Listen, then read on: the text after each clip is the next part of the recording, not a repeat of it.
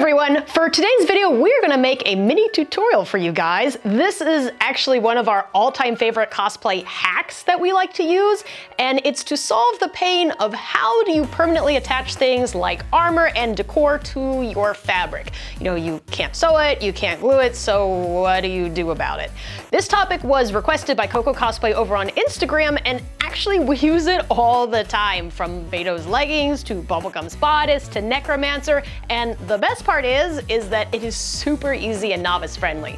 So be sure to subscribe, share this video with your friends who might find it useful, and we'll jump on in. So one of the biggest hurdles in being a mixed media type of cosplayer where you're combining fabric with armor, with FX, with stupid stuff is how do you attach all these things together? And what we've discovered is that things like glue, sewing, Velcro, you know, they work really well for attaching one kind of material to itself, but not so great for attaching different kinds of materials with different properties, and really specifically for this video, attaching solid decor and armor to flexible fabric. Instead, what I've found is that when we combine different materials, we're also going to want to combine different attachment methods. So let's say as an example, I want to attach Princess Kenny's armor flush against this piece of fabric. I want to get it a little closer than snaps or Velcro would allow, which, you know, those sometimes do work for big pieces of armor, but for little things like this, it can leave too much of a gap in my opinion, especially if you want it really close to your body.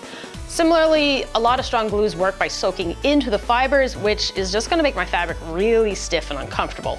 But the bigger problem is that glue is not going to flex nearly as much as your fabric. So, you know, as you move throughout the day, that glue's grip is going to weaken and eventually your item is going to just pop off. Meanwhile, we all know that sewing items to shirts, leggings, cosplays, that all works really great because it's super secure and it gives you a lot of flexibility. But obviously, you know, we can't get a needle through a plastic piece of armor like this. So here's the solution. Instead of just using a single attachment method, we're going to combine these two methods together in order to work with both of our materials. First, we're going to sew a solid hard base to the fabric, and then on top of that landing pad, we're going to glue our final decor piece. The result is a middle layer that has a rock solid glue hold on my armor that is also super securely attached to my fabric piece. Foam's a really great option for your base. It's super lightweight, it's sewable, it's cheap. For the foam route, I really recommend not just buying foam from the store, but instead look for an ultra dense thin Ava foam. And with my stuff, I usually use 2mm Ava 70. This stuff has a shore hardness of 70, which means it's going to be twice as hard to rip as the typical Ava 38 that you find in the craft store. And okay, I'm gonna like demo this for y'all just to show you how, and I'm really trying, this is not like a joke. This stuff is very thick, it's really great for sewing, it's really great for stability. Now I'm like mad, I wanna do this. I'm gonna like help myself. All right, there we go.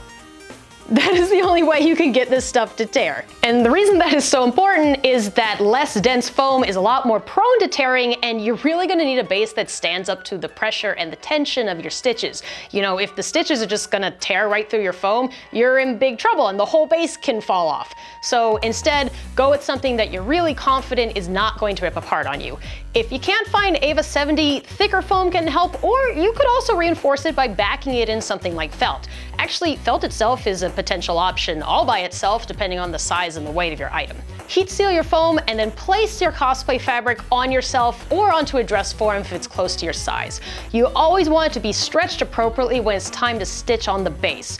Remember, the stitches are going to stretch a little bit, but not a ton. With Beidou's super stretchy thigh highs, that meant I really needed to be wearing them during the sewing process. Fortunately, this is really easy to do. Just whip stitch around the edges until the foam base is fully secure. Don't worry if you can see the stitches, they're gonna get covered up later. Then I added a little bit of barge contact cement to both the base and to my regular old Ava foam top layer. Take care here, a really secure glue hold is also super key, so make sure you apply it correctly with a light coating on both sides. Allow them to become tacky and then press into place. And here you go. Because the top decor is right on top of my base, all of those securing stitches are now completely covered up, and it truly looks like an invisible attachment unless I shove my camera right up along the side. This This method works for heavy objects too. You may be able to use dense foam for resin and plastic pieces, but I've always been a little paranoid and I haven't tried this myself. If you do, definitely let me know because I'm really curious, but for all of my big heavy pieces like Bubblegum here, I instead create my base out of Worbla. Worbla is extremely sturdy and it's a great base for gluing other plastics too.